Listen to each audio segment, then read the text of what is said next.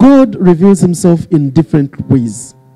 You've heard that God is everywhere at all times. The omnipresence of God, right? And yet you also know that God does not reveal himself everywhere. You see, God is in the market, but he does not regularly reveal himself in a market. There is a specific place that he regularly reveals himself. That if I want to meet God at a higher level or in a deeper level of intimacy, it's not to the market that I will go. It's not to the bank that I will go. There's a specific place I go to. So yes, we have the omnipresence of God everywhere, but the revealed presence of God is not everywhere. It's in certain places. And you cannot carry it to your place. You cannot be the Lord of God and you tell him, now this is the place I've chosen for you to reveal yourself. You come and reveal yourself to me. No. According to scripture, he reveals himself at the place that he has determined. I believe it's in the book of Deuteronomy, where he says to his people that when I bring you into a land which I'm taking you to, you will come, 3 times a year, you will come to the place where I will choose to place my name. He says something like that. You can find it in the book of Deuteronomy. That you will come 3 times, your men and, will come and present themselves before me in the place that I will choose to put my name. Now, at that time, he had not yet chosen, he had not revealed to them the fact that he had in mind to bring up a temple. But eventually, centuries later, he actually tells them where he has placed his name, and that is on the on the Temple Mount, and then he reveals himself there. You see, so you can't be an Israelite and then you say, I will go anywhere in Israel. After all, he's the God of Israel. Yes, he's the God of Israel. So you can't say that I will reveal myself. I'll meet God anywhere. 3 times a year, you are supposed to go up to Jerusalem and present yourself at the temple. Why? Because he chose to put his name there. Now, the person who chose to put his name there is the omnipresent God. He has been with you in your garden, but he expects you to present yourself before him in a unique way at Jerusalem, in the new city, at the temple. Because, you see, God understands that there are different levels of intensity of his revelation. There are different levels of intensity of his revelation. Praise the Lord Jesus. In Deuteronomy 16:16, 3 times in a year shall all your males appear before Yahweh your God in the place which he shall choose. In the feast of unleavened bread, in the feast of weeks, in the feast of tabernacles. And they shall not appear before the Lord empty-handed. Every man shall give as he is able, according to the blessing of the Lord your God, which he has given you. So the focus here is that you present yourself in the place which who chooses? He chooses, not we choose. Who does the choosing? It's God. Most people say, I will not go to church. God is everywhere. Let me pray in my living room. Guess what? You've reversed the roles. You are not the king of God. You are not the one to tell him where he should appear and present himself and meet you. You don't meet him on your terms. If you were to have real intimacy with him, it has to be on his terms. As king, not when you are done kinging him around, bossing him around. Scripture says, in the place he shall choose.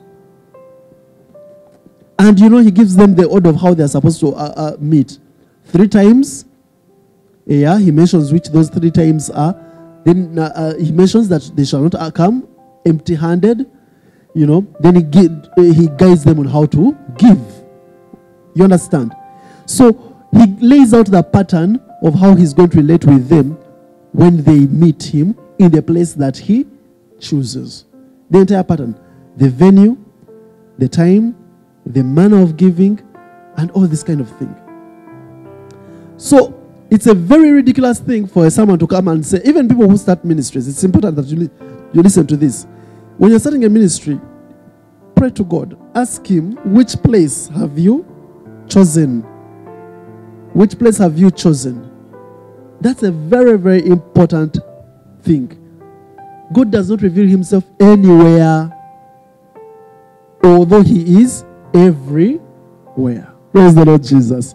Wonderful. So, back to the book of Revelation. The book of Revelation talks about the Lord Jesus coming up, and then it says that he comes with his army. And that is where, that is what we are calling the HorseRiders. Verse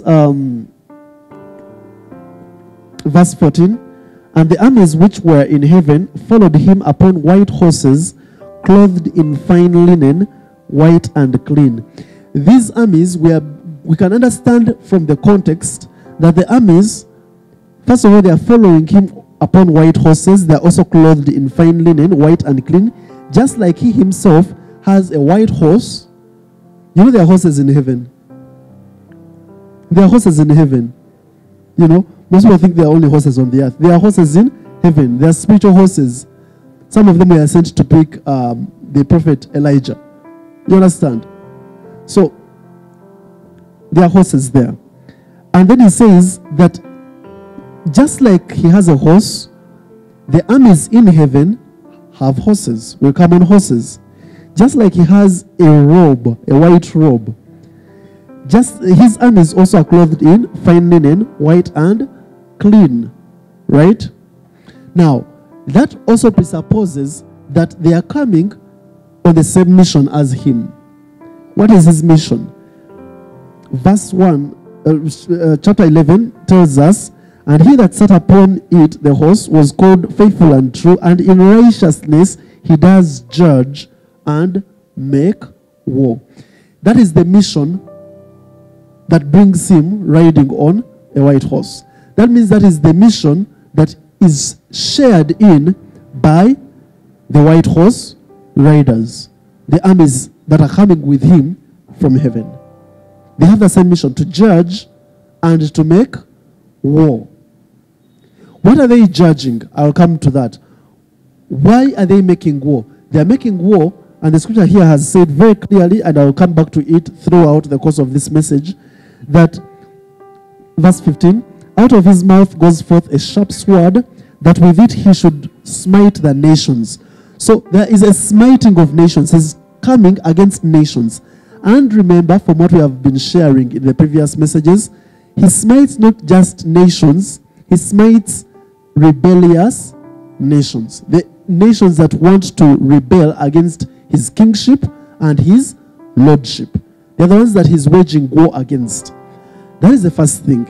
The second reason why he is waging war is because these people are anti-righteousness. So he comes to wage war in defense of the saints, in your defense, in my defense.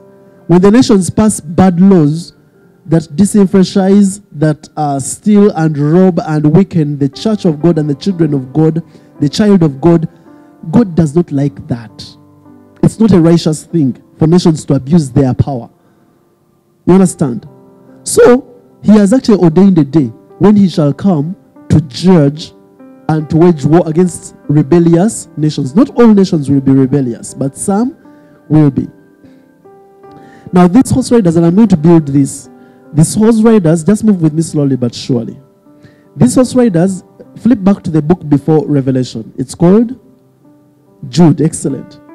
In the book of Jude, Jude is the brother of the Lord Jesus Christ and was one of the apostles, the early apostles. Jude, in Jude 1 verse 14, Jude the apostle quotes the patriarch Enoch concerning something, this mission, this very, very important end time mission.